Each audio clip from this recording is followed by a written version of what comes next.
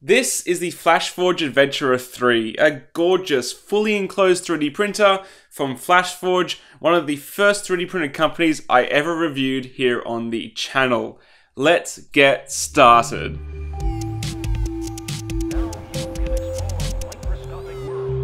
How's it going, guys? Angus here from Muse. Flashforge has been a strong contender in the hobby 3D printing market for absolutely ages now. They were one of the first companies to graduate from laser cut wood and plastic to fully injection molded 3D printed designs with the Flashforge Dreamer that I reviewed back in 2015 or so.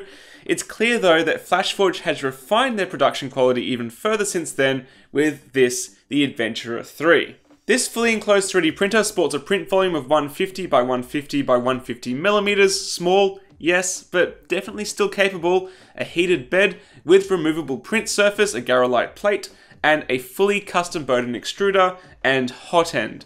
More on that shortly. Flashforge has clearly taken some design notes from consumer inkjet printers to cut costs while retaining functionality. The Y-axis, for example, only has one linear rod, and an unsupported side which rides on a roller. It looks pretty dodgy, and I'm not sure how long it's going to last, but the print quality doesn't seem to be affected by it. Similarly, the gantry does have Z-axis lead screws on both sides, but they're both slaved to one motor with a belt to save weight and cost. Overall, a lot of effort has gone into both the aesthetics and functionality of this little unit, and Flashforge must be selling an awful lot to justify this much injection molding. But this is more than just a pretty box. On top of being a small enclosed heated bed 3D printer, the Adventurer 3 also has a color touch screen, Wi-Fi connectivity with webcam, filament outage detection, and quick swap hot ends. That's right, power off the machine and you can quickly swap the entire hot end assembly in seconds. This custom injection molded unit includes a heat cartridge, nozzle, and guide tube in one totally sealed unit, and Flashforge retails them for about $30 US. For those of you who like to DIY your way through nozzle blockages and issues, that'll be a big downside of this design. It's not user serviceable at all. But for schools, universities, or time-poor hobbyists, it's pretty awesome to be able to swap out nozzles and get the next print underway straight away should an issue arise. And in my case, an issue did indeed arise. My first test prints were done using the default settings in Flashprint and the tiny, very tiny sample spool that came with it, and the prints came out pretty dang nice. The cube to test was near perfect, and this Geyer Anderson cat is super smooth at the 0.12mm layer heights, and my clearance gauge got down to 0.3mm gaps, which is accurate enough for most people.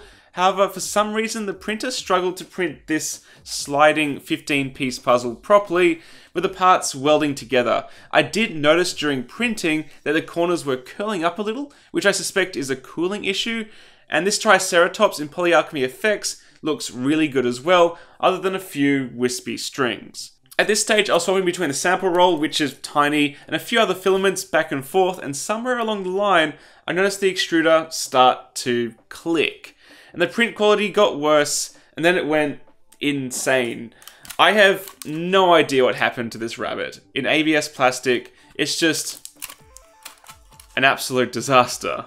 Now, what caused all of this is unknown to me. It might have just been a time thing, or it might have been caused by one or more of the filaments I was testing, but there are already heaps of videos out on the Adventurer 3, so I did my research and sadly found out that the clicking extruder is a well-known issue.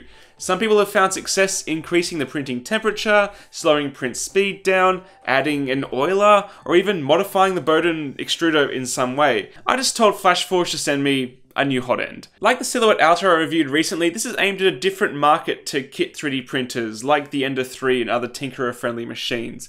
A lot of this machine is locked down, and really tinkering shouldn't be expected, in my opinion, beyond some basic mods like maybe a bigger spool holder. Well, that new hot end came, and I used the tiny bit of remaining sample roll and some aqua PLA to print another Triceratops. And it worked great again. So there really was something wrong with that first hot end assembly. However, different PLAs demonstrated vastly different results, such as this red opaque PLA, which when printed at the same default settings as the Flashforge PLA, had terrible dimensional accuracy, and the clearance gauge only barely got down to 0.4mm gaps. I did heaps of tests and slicer tweaks, and a big thanks to my buddy Ed here, who uses his Adventurer 3 constantly. He clued me into the fact you can unlock advanced settings in Flash Print, which is mega handy. This lattice bunny was printed with no supports and is incredibly challenging. It's certainly an impressive print, and I was able to improve but not fully eliminate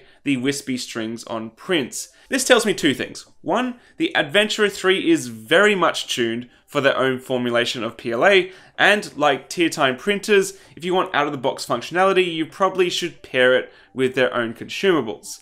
And two, the cooling fan is inadequate to properly cool PLA, hence the edge curling on some prints and the subtle stringing issues. But heated bed and enclosed sounds great for ABS, right? Well, in fact, yes. The Adventurer 3 handles ABS really well, and the bed reaches temperature far faster than any of the other machines I've got on hand, which is really quite impressive. As long as you calibrated your nozzle height correctly, then the prints stick well and they can easily be flexed off after cooling. I really do like this little removable print bed, and I'm so happy to see this kind of thing becoming industry standard. I did mention that this machine has Wi-Fi connectivity, and you can access it by connecting the machine to your network and then entering its IP address in Flash Print.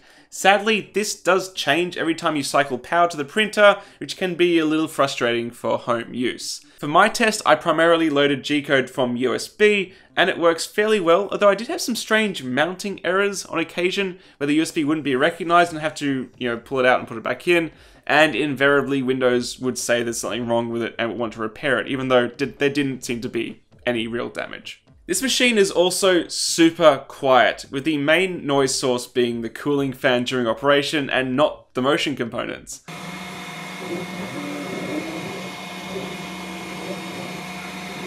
It's definitely appreciated if you're, for example, teaching or working in the same room, although I don't really recommend sleeping in the same room as a 3D printer. It, however, is very vocal, with beeps on startup and the completion of prints. But thankfully, you can disable it. Now, I really wasn't happy with the results I was getting with third-party filament, with the wispy stringiness of the PLA prints, but I figured it's not really fair to judge Flashforge based on my opinion on third-party filament results, so to conclude my review, I went and bought some actual Flashforge PLA from my local J-Car and completed these final prints. So, take these as a good evaluation of the print quality you can expect from this machine using their own filament and flash print with some very minor slicer setting changes. While surface quality is generally good, there does seem to be some intermittent layer inconsistencies on occasion, and that subtle stringing does persist. I've printed an upgraded cooling fan mod, which was recommended to help combat this, and I'll definitely be trying that out in future. So, final thoughts on the Adventurer 3. These conclusions are seriously never easy, and once again, like all my reviews, this is my personal opinion on a product, and yours may differ. The Adventurer 3 is pretty close to being a great printer for people who just want a 3D printer to print. It looks good, and for the most part, prints well enough. The swappable hot end, while pricey, will be welcome in busy environments where you simply can't spend the time or expertise changing a nozzle manually and having to re-level and set your nozzle height, but I can't ignore the hot end issues that I encountered, and many others encountered, during their testing, as well as the somewhat intermittent printing quality problems. It might well be down to the slicer, it might be down to the Bowden extruder design, I'm not sure. At a price point of around $450 US or $670 Australian, it's not the cheapest on the market for its fairly small print volume, but it is a strong contender for the print out of the box market segment that they're clearly aiming for. I'd just like to see those print issues cleared up. If you're keen to pick up one of these, there'll be a purchase link below, and full disclosure, Flashforge sent me the Adventurer 3 across, free of charge for purpose of review, and all opinions are my own. And because this machine is so prolific, there's a lot of other really good reviews out there from my fellow YouTubers, so if you want to get some more information on this printer, I'll link some of those videos below. Thanks for watching, guys. Bye.